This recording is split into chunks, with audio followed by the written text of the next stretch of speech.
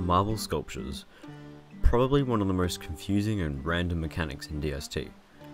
It involves all sorts of nonsense, like full moons, new moons, marble, stone, sculptures, more sculptures, hammering things, and there's even trinkets thrown in there somewhere.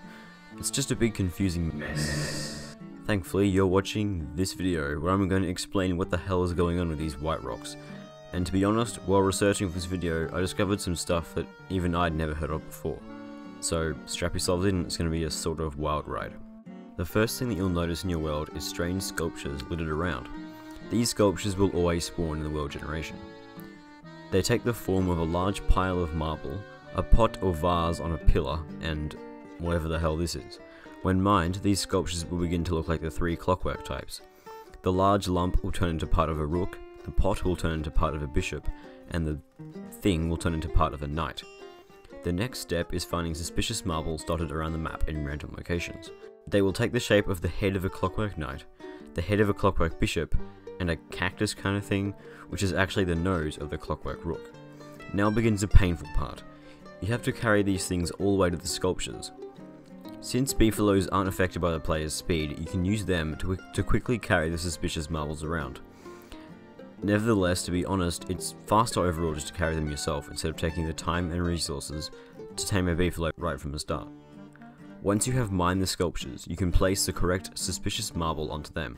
If you hammer the completed sculptures on a full moon, they will spawn the corresponding clockwork, along with a sketch to make them again. More on that later. You can kill these, as per usual, to obtain some gears along with the purple gem in the case of a bishop. Hammering the completed statues on the new moon will spawn the corresponding shadow clockwork bosses. I'm not going to go into much detail on these bosses here as they're pretty complicated, but basically you can endure a difficult fight with multiple of the bosses to upgrade them, kill the upgraded versions, and then obtain the shadow atrium, which is required to fight the final boss, per se, of the game, the ancient fuel weaver. Once the marble statues have been destroyed, the only way to obtain the shadow clockwork bosses again is to make the chess piece sculptures from a potter's wheel. Once you build the potter's wheel, you will need to get the blueprints to make the respective chess pieces.